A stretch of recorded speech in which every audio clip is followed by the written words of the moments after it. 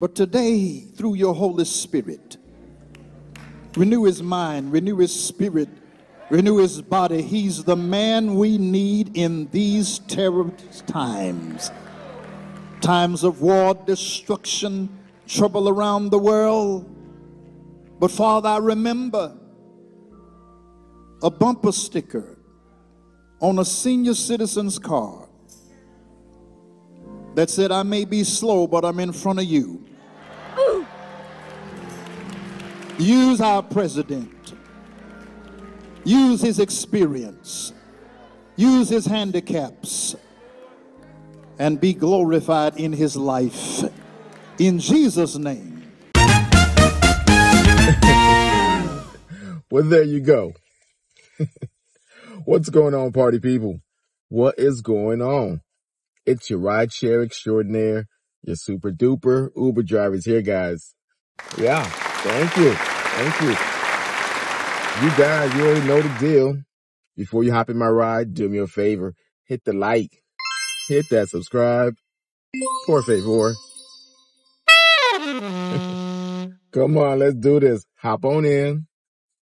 Buckle in. And let's go. Okay, party people, welcome back. And if you're new to my channel, thank you for hitting that subscribe button.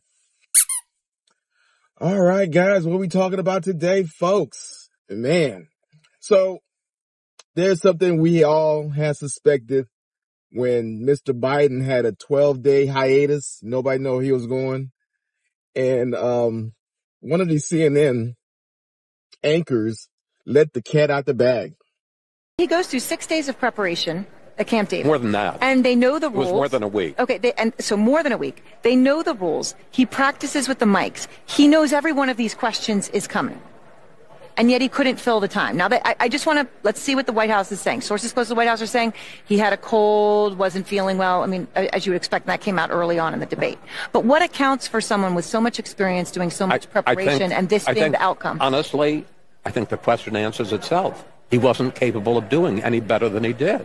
Yeah. So Mr. Biden, we believe he had the notes. He had the questions pre-hand. He had an open book test and he failed. He failed miserably. But not only that, he goes on an apology tour and tried to stop the bleeding. And he's now doing radio interviews, not in the studio, but phone call interviews. And so he went to WURD, the WURD, in Philadelphia. And here's a snippet. By the way, I'm proud to be, as I said, the first vice president, first black woman, serve with a black president. I'm proud of the first black woman in the Supreme Court. There's just so much that we can do because together there's nothing. Look, this is the United States of America. Yes. Mr. Biden, the old white man, identify himself as a black woman. You can't make this stuff up. So, CNN, I believe that CNN, they're kind of tired of Biden and they're trying to turn the corner. And even Keith Olbermann tried to call him out. It was an extraordinary event. CNN not just let Trump lie. They let him slander the president of the United States repeatedly. They let him lie about every aspect of his own presidency. They let him lie about his coup. They let him lie about January 6th. They let him lie about his goddamn golf scores. Calm down, Keith. Calm down. We know CNN is just doing it for the views. They're not that serious. But they're trying to cover their ass, so to say. And so CNN put this black anchor here, call out these two black radio hosts that interviewed Mr. Biden. And they asked Miss WURD here, they asked her this question. Were those questions given to you by the White House or or the campaign, or did you have to submit questions ahead of this interview? The questions were sent to me for approval. I approved them. Okay, so the White House sent the questions to you ahead of the interview. Yes. Okay. I got several questions, 8 of them, and the 4 that were chosen were the ones that I approved. Okay. So there she goes, trying to be candid and trying to answer the question truthfully. And you know what the radio, WRD in Philadelphia did? They fired a strong black woman. Mm-hmm. A WURD radio host is leaving the station after a controversial interview with President Biden. Andrea Lawful Sanders admitted to asking questions provided beforehand by Biden's campaign. Effective immediately, I am no longer an on-air host at WURD. There you go. There you go. CNN, I believe, set her up. The way he asked that question was kind of, And the reason I ask is not a criticism of either view. It's just that if the White House is trying now to prove the vim, vigor, acuity of the president, I don't know how they do that by sending questions first before the interview so that the president knows what's coming. During the debate, y'all gave Biden the questions beforehand because your anchor admitted it. They know the rules. He practices with the mics. He knows every one of these questions is coming.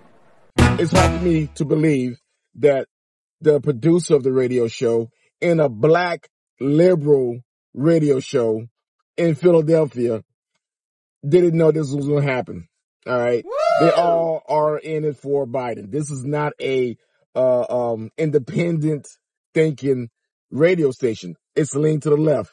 President and CEO Sarah Lomax confirmed Lawful Sanders' departure from the black-owned talk radio station. Lomax said the interview was arranged and negotiated without the knowledge of management and, quote, violates our practice of remaining an independent media outlet. Lomax went on to say WURD Radio is not a mouthpiece for the Biden or any other administration. So there you go. The radio station threw the strong black woman under the bus. I hope Philadelphia, I hope y'all remember this, okay? Brotherly love. You cannot question the king. You cannot expose the king. You cannot tell everybody the king is naked. We all see the king is naked, but you still got to play along. And so this happens to the black woman. Poor thing. So, Mr. Biden, we see that you're defiant and you're not stepping down. Good. Good for you. Now, July 21st is a very important date, guys. Once that day goes over, Mr. Biden is cemented. He's going to be the nominee, and it's too late for them to switch horses, right? So, Fox News, do me a favor.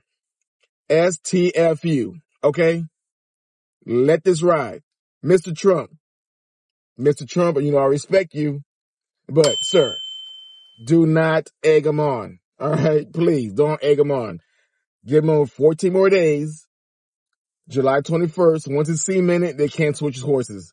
And then you could come out and pound him. All right. But till then, act brand new. All right. Act like nothing's going on. He's the best candidate. He is the best candidate. All right. So, Fox News, News Nation, Newsmax, STFU. Don't talk about this anymore until July 22nd. All right? Please and thank you. If you guys got any value out of my content, do me a favor. Hit the like. Hit that subscribe. You see that notification bell? Turn on that notification bell so you get my latest and greatest. Share this content with your best friends and tell your mama I said hi. All right. Till next time, guys, I'll see you again. And all you old men, get off my lawn.